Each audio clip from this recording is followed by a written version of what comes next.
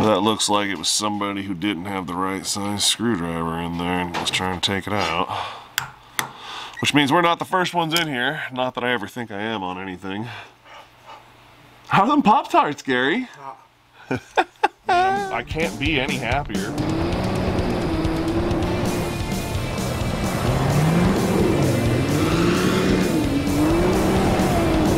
This thing is, it's fast.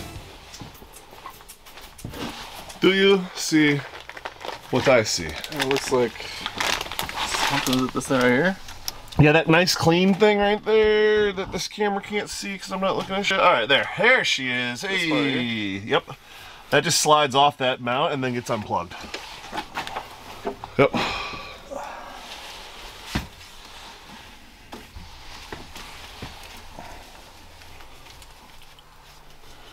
Should be like a... Yeah, it's like a little clip. Yeah, don't break it. I'm trying not to.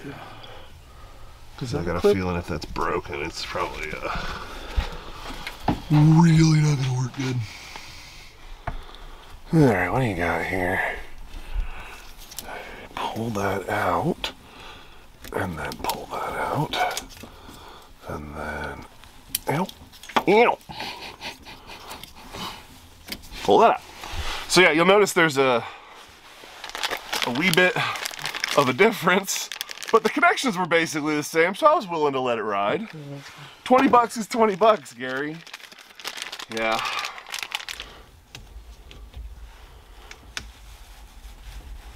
What the f... Okay. Easy. Don't know how I feel about that. Alright, that's brown to brown, I would assume, right? Sure. It would not make sense to go and cross the wires here, correct? I hope. I'll let you know. I know, like seriously.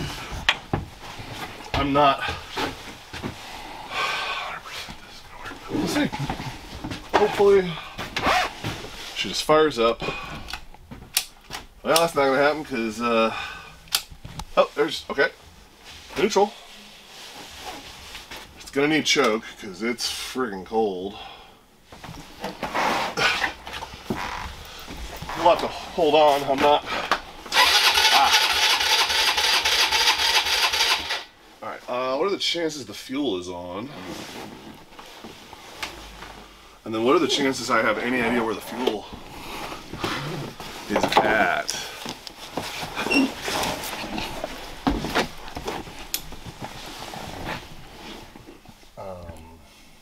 Seriously? Is there not even a fuel turn off on this? There might not be. There is, I don't know where the hell it's at. Alright, so is it?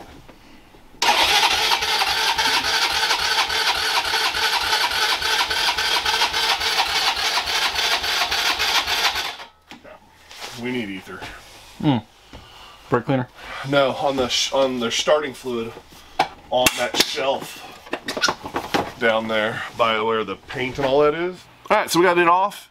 Looking for any gunk, anything like that that may be screwing us at the moment. We're definitely having some fuel delivery issues on the old Polaris, what is this, a Phoenix 200?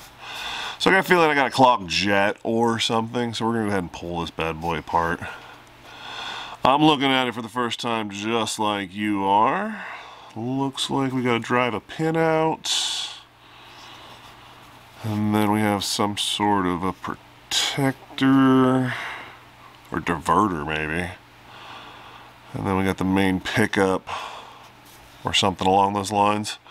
I don't know. Don't ask me. I'm not an expert. Done this a couple of times. So we're going to go ahead and pull it all apart. I got to get a, I guess a punch pin or something like that. It's not something stupid where I don't have to do anything, is it? Yep. Alright. We'll get a punch pin and push it. Hope it comes out real easy because I don't have much that size. Oh yeah. Should come right out.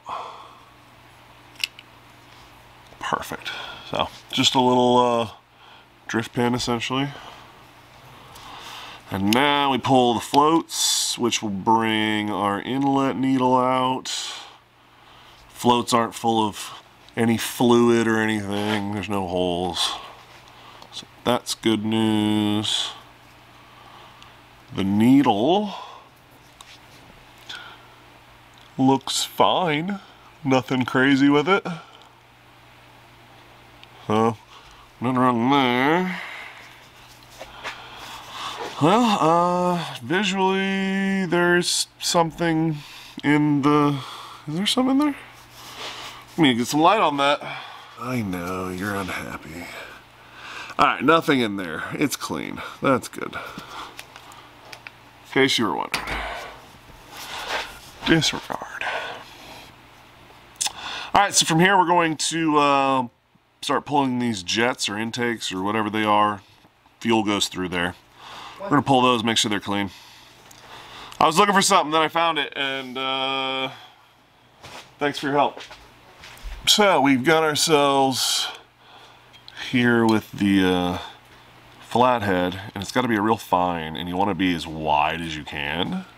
So I don't know where I got these. They're an old cobalt set. But you want to make sure you're as centered as you can because you don't want to slip out, because you can see right here at some point, I don't know if you can really make it out, but the corner's a little dicked up. So we'll see if that screws us. That looks like it was somebody who didn't have the right size screwdriver in there and was trying to take it out. Which means we're not the first ones in here. Not that I ever think I am on anything. How are them Pop-Tarts, Gary? Alright. Let's see what this one looks like. Alright, so these things, they come out and they've got different spots for fuel and stuff, and you can see right there, there's some schmutz. It's never good things. I don't think it's actually doing much, but if that's in there, it's probably also down in the jet that's in the center here. So we'll shine some light through and see if we can see anything. Okay, you see that. Alright, so the main jet is actually freaking clean. You can see through it. So other than that little weird spot of crap here, look at this stuff. Schmutz. Some schmutz. Most definitely schmutz. Couldn't be anything else. Couldn't be anything else. Alright, so we'll continue, because that means there's probably some more schmutz down in there. I'm gonna hope... So the idea is we hope to take this apart and go, hey, there's your problem. Worst case scenario, you take it apart and it's like... And that's what a working carburetor looks like every morning. Yeah, that is the worst case scenario in this scenario. But then I've also seen that where you put it back together and then it just works. And you're just like, well, I don't know what I did, but I'm glad I did it. Alright, let's see what this one's got. This one's clean as well. Yeah, I think we clean it out, we drain it out, put new fuel in it. I think it's just bad gas. I think it could be a combination of things. I'm going to keep digging, but there's not much further I'm digging in than this. I got one spot on the side over here that does something I don't quite understand, so we're going to open that up. It may or may not be a mistake. This is that whole curiosity killed the cat thing. I'm like, what's behind here? I don't know. There's only one way to find out, right? You're taking the whole carburetor apart? Well, why wouldn't you? You never did this when you were a kid? Just when you were into something that was not working, you decided, well, it's broken, I might as well take the whole thing apart, maybe? I did it with bicycles, not... Yeah, bicycles. I didn't have motorbikes. I did it with everything. Lawnmowers. Lawnmowers is actually where it started. You see the lawn out there, right? That's got to get mowed. Hope you like mowing lawns. Nah. Really? Because it's one of those things where if you like it, it's kind of fun. Alright, so we're going to go blow this thing out with some compressed air and clean her up nice and good. And put it back together. I mean, realistically, I can see through all of the orifices down in here, so there's nothing blocking any passageways. I don't see anything that should make this thing not work as it's supposed to. So we'll go ahead and clean and shoot through. The only thing I'm thinking maybe it could be this one, because I haven't really looked down in those yet. But I'm going to hit them all with some air, and we'll see where we end up. But somebody's been in here because they've done some things. Alright, I take what I said back in the last clip. When I said, well, I can see through these, they're fine. I believe if you're going to look, you're going to notice that center hole is a lot bigger than it was. I could look through and see some, which was basically what you see in that jet, but I swear these two, when I looked at them before, looked like the same amount of light coming through the hole, and that hole is far different sized. So, I don't know, we'll see. That may have been the claws. Of course, when I hit it, I swear I saw something come out of it, but I can't for sure say. All right, so we're gonna go ahead and put this bad boy back together. We got the cap here that I don't know what the hell it's for, but it was on here, so we're gonna put it back up.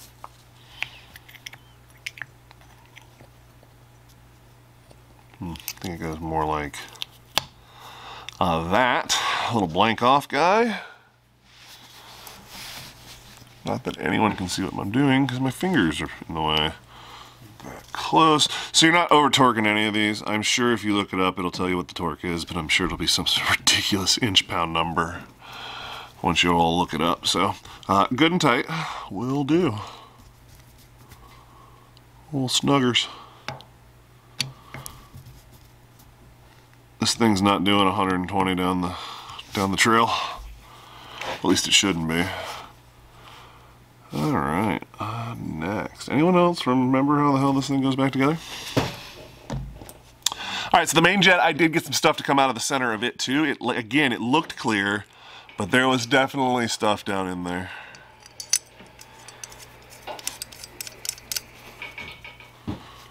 Go ahead and tighten that one down. Gary. Just putting it back together. I found a bunch of stuff in the main jet. What was it? Schmutz. Schmutz? We need to drain that tank. Not cum. It's a possibility? Schmutz is anything but cum. Yeah. In every situation. Yeah, I guess it's probably not, but... So yeah, we gotta find something to drain that gas into. There should be an empty bucket or something back there. Yeah, we just need something to put gas in for to light a fire or something with. It's still flammable, it's just not what we want to run through our motor. So these are the same thing, I'm just giving good and tights. Alright, so that thing goes back on here. Gary, how's this thing go back together? I don't know, but you put your box of shit on my blue chair. I did that because you needed a part out of that box. I will not have you talk blasphemy about the box, Gary. It will not be allowed in this house. This house is a prison. This is bullshit. Any idea what oh no, Gary, I might have lost a piece. Oh, there it is. Hey, small heart attack later. We're good. Just a small one. What's that noise, Gary? The fire. It went out and it started smoking on bed, so I had to open up a little bit. Yeah, but why does it sound like it's...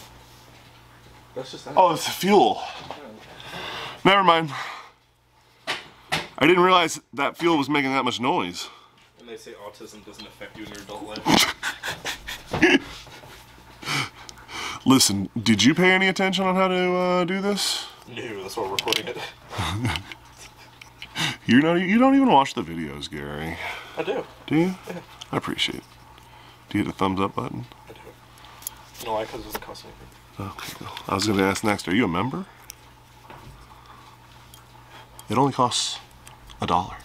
The only shit part about this garage YouTube is that they don't listen to EDM, so it's kind of fucking useless working in here. To be fair, we don't listen to anything unless he who shall not be named is listening to... Where does this go? Oh, that goes the other way. Oh, we're doing it wrong.